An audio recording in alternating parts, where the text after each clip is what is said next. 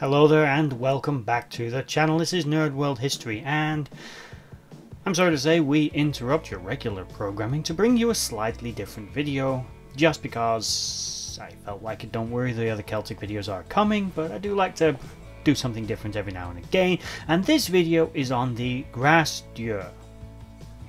At least I think that's how you pronounce it. I'm not good with French. It was the flagship of Henry V, not to be confused with the later Henry Dieu for Henry VIII. This is the original one, the pseudo-Royal Navy carrack.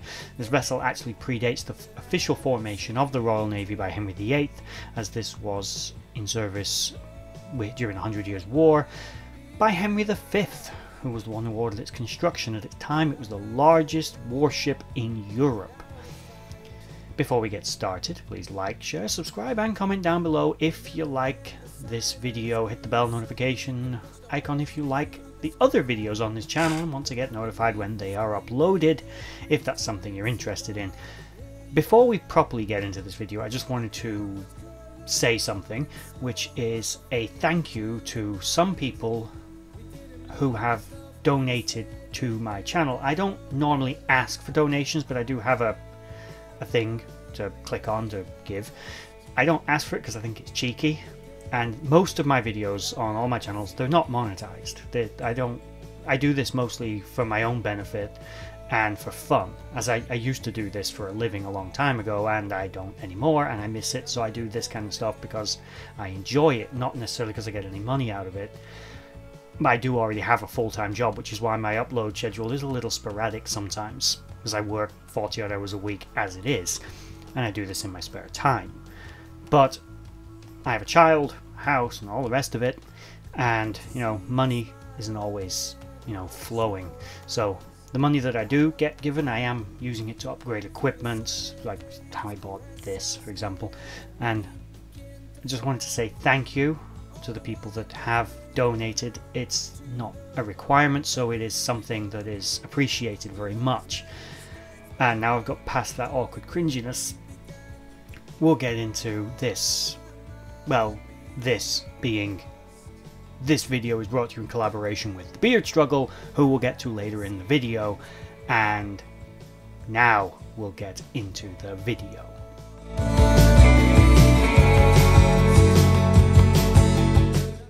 So what was the Dieu? The Dieu was a carrack type vessel.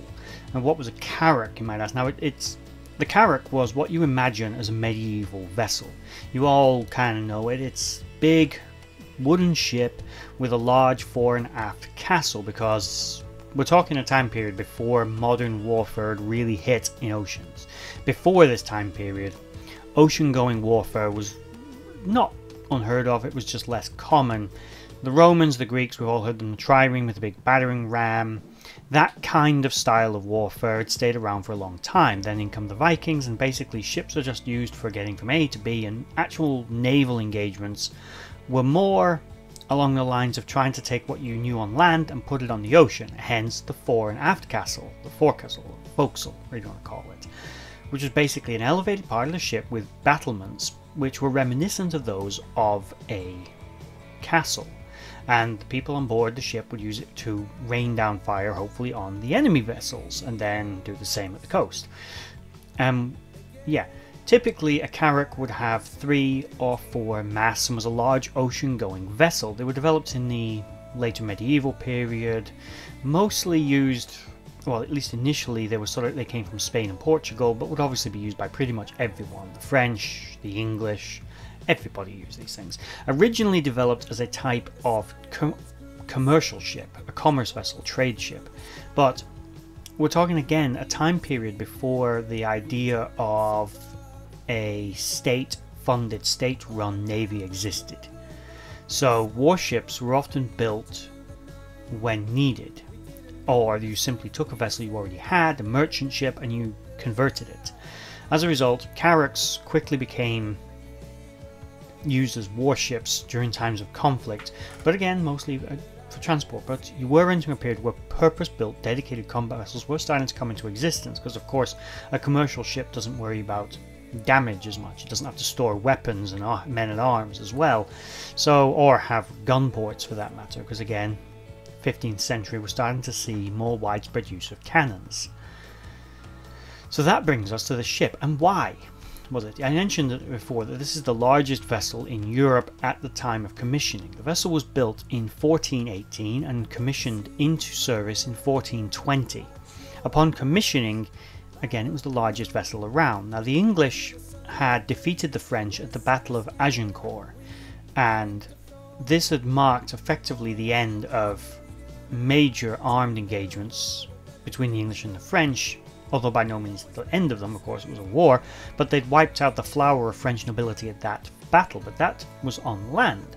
At sea, the English were faced with a problem which was similar to the one that we normally think about other people having. As British, we often go on about things like the Battle of Trafalgar. We talk about the Spanish Armada, 1588, stuff like that, and how difficult it is to get to Britain. I've mentioned in other videos how Julius Caesar had a lot of his fleet wrecked by storms in the North Sea, because Mediterranean powers like the French, the Italians, they're used to much calmer seas and don't build the kinds of vessels that sail up north. And we don't typically build vessels that will be used in the Mediterranean. Which is something I'll explain in later videos, not really going into in this one. But basically, we were faced with the exact opposite problem to what we normally think of. We needed to invade Europe, and that's an offensive war, which means we were having to do the exact same thing. To get to France, we have to do the same, overcome the same obstacle that they do when they come here, and that's the English Channel. And the French Navy has always been a rival to the English Navy, and in the 100 Years' War, the French had allies. The Burgundians, who initially became basically allies of the English eventually, but there was also the Genoese, a Mediterranean power, who were assisting the French with naval assets, and they had the biggest, baddest ships around, lots of carracks. This vessel was built as response to them. It was double the size, pretty much, of anything that they had. And that was the idea. Bigger is better.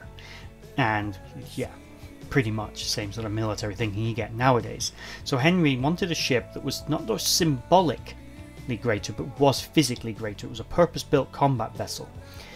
Now, cannons were relatively new at this time period, so the vessel only had about 3 guns, and mostly relied on archers and its ability to kind of overwhelm an enemy. But this is where the sort of sad tragedy of the ship comes in. In fact, calling a ship Grace or Dieu is probably a tragedy. It always seems to be a bad idea. Bad things happen to these ships. And its only voyage, and it only went on one, was a disaster. It set sail with a small flotilla of vessels to go out into the English Channel. Before it even set off, the crew mutinied, and they didn't like that army personnel were coming aboard the ship. They tried to prevent it, even going as far as to accost the registrar who was trying to register the people coming on board. The vessel would eventually set sail and saw yet another mutiny, as the crew refused to take their stations, eventually forcing the ship's commander to take it to the Isle of Wight and disembark the crew. And there was further problems at this point, with them once again resulting to hostilities as their loyalties were brought into question. The vessel then was taken up the River Humber, and was eventually moored in a sort of improvised port dug out of the bank, where it remained for the rest of its career. Initially, for many years, it was left to simply guard the River Humber and work as a big symbolic sort of floating castle to prevent anyone coming up, which it did perfectly well, until again it was stripped of its sails and its masts and simply moored. It was used as little more than a fine dining establishment for the dockmasters. Eventually, in 1439, it was struck by lightning and burned down to the waterline. Obviously, this marked the end of the vessel's career after just 19 years, well, 21 years if you want to include its non-commissioned floating time. After that, it was simply stripped of any remaining wood and all of its iron over the next few years, which was quite valuable, so it was stripped and melted down to be reused. Again, the vessel was very impressively built though. It was a clinker-built ship, which is a very ancient technique. It's still used nowadays in rowboats and small vessels bob around the rivers.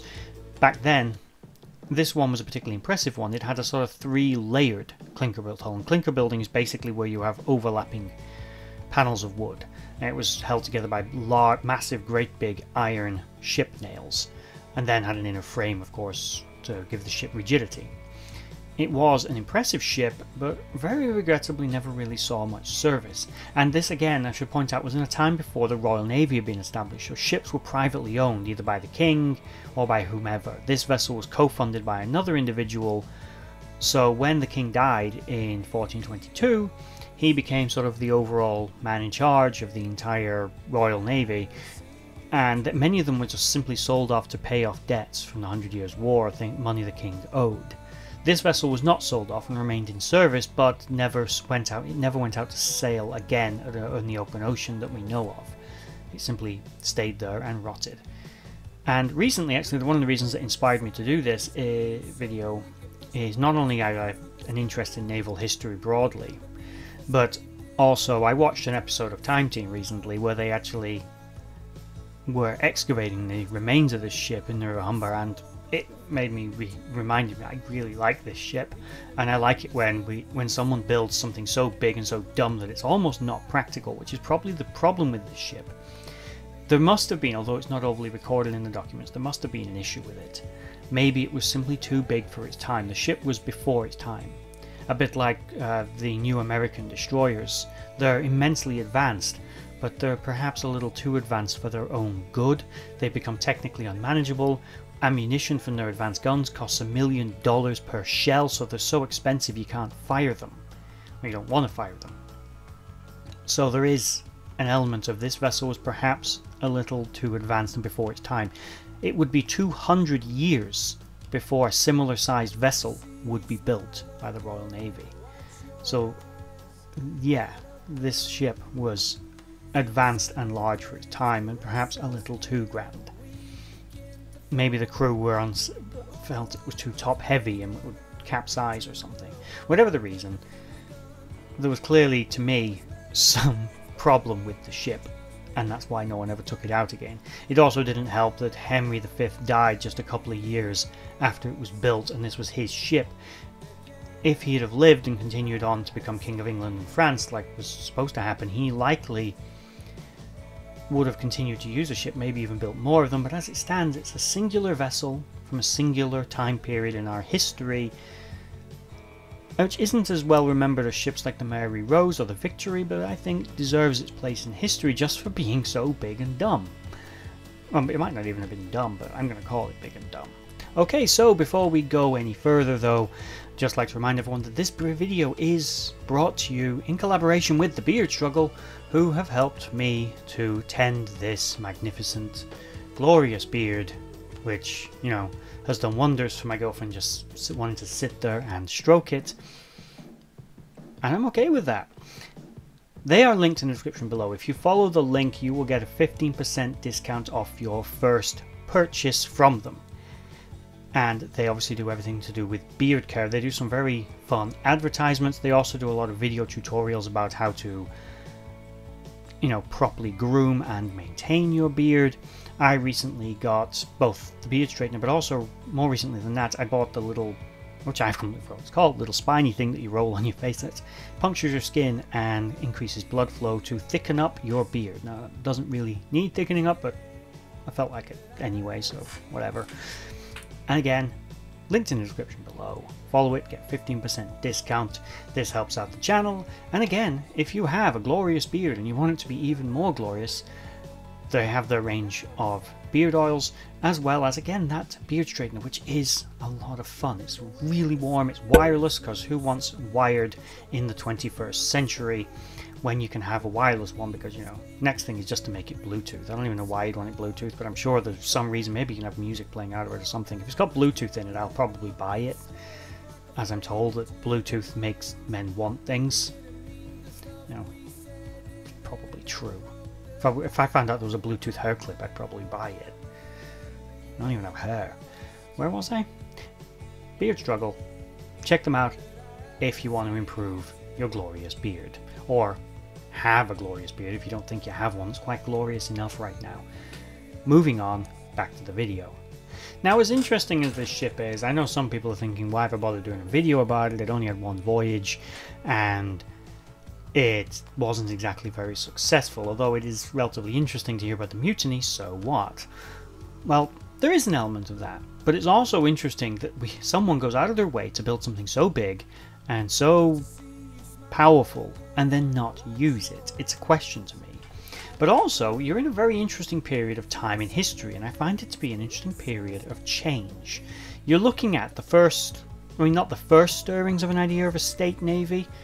I mean, Edward the Confessor had a royal navy. The problem is the idea comes and goes. It went up to Henry VIII to officially found it into government, into Parliament, as part of something that would be separately funded continuously by taxpayers' money for the defence of the realm. Now, looking back at carracks and things like that, they were all non-commissioned civilian ships, commercial vessels, which would be pressed into warfare when needed. And eventually some people got in there, particularly kings, would think to themselves, I'll build a few of them that are purpose-built, so I've always got a few ships around, but these vessels would often change hands, not last very long, or whatever would be the thing that they would go. But this time period shows, it starts to teach people that Battle of Agincourt tells us that knightly warfare is on its way out. It was the archers and the general men-at-arms who were the victors in that battle. The French considered it dishonourable, as did the English, to die at the hands of a, just lowly grunt soldier and not another knight, because another knight would have taken them prisoner and ransomed them back. But if a lowly soldier or an archer had done that, an average English archer and bowman is not going to do that. He's not going to be able to ransom them. I could have to hand them over to the king. So they just killed them. So you're looking at the first stirrings in this war of what would be considered a modern concept of war. Even the Romans, for all of their advanced war machine, Roman soldiers had to buy their own armour. It wasn't issued to them. This would come later in the 15th and 16th centuries, when we have this idea that the state provides everything the soldiers need. I mean, soldiers will still add to their own equipment, but there is state-issued, standard-issue equipment and standardization. Again, before this time period, vessels, like in ships like this one, like the Grace Joe, were not standard construction. Blueprints were not laid out for a whole class of ships. You would lay out blueprints for a single vessel. You'd have basically the master shipwright who would be in charge of the ship building. Sometimes they wouldn't even use blueprints, they just use their own memory and guide construction. So, with the loss of this vessel and into the future reigns of kings like Henry VII, not really Henry VI, he was an idiot, but Henry VII starts to get rid of the idea of all the barons having their own armies. Henry VIII gets rid of the idea of having a ragtag navy and having a professional one. Ships like this were the first stirrings of that concept of purpose-built, commissioned ships that were there for the defence of the realm in one form or another. Now, although the vessel only went to sea once, it was still used as a defensive measure to blockade and control the entry to the River Humber. And it did that job fine. It was just a bit of a waste. But that's why this ship interests me. And it's why the Battle of Agincourt interests me, not just because it was an English victory. That's not overly important. I mean, I am British, but it's not the only thing I think about. Anyway. Those things interest me because I know what they are the beginnings of. You see, it's the beginnings of change, the beginnings of modernization, the beginnings of the idea of a larger professional army. Ever since the Romans have been in Britain, there's always been a small professional corps of soldiers. You could argue that in the Celtic period, there was a warrior elite, so there was always a small professional corps. But those professionals would still have to buy their own weapons, their own armour. There was no standardization. You often were like peacocks on the battlefield trying to stand out. It was kind of stupid. This is the beginning to the end of that, and that's why it interests me as a time period, generally. And why I'm bringing this video to you. Now, I'm not going to go into the full history of weapons, because I know I'm starting to go off onto a tangent again, and I have that habit. So I'm going to end this video here. Please like, share, subscribe, and comment down below. If you made it all to the end of the video, thank you for watching. Please check out my sponsor, so to speak, The Beard Struggle, Linked in the description below. Get your 15% discount on your first purchase if you follow that link. You won't get it if you just go to their website, by the way. You've got to actually follow that link specifically. But I'm going before I get into another tangent. Bye-bye.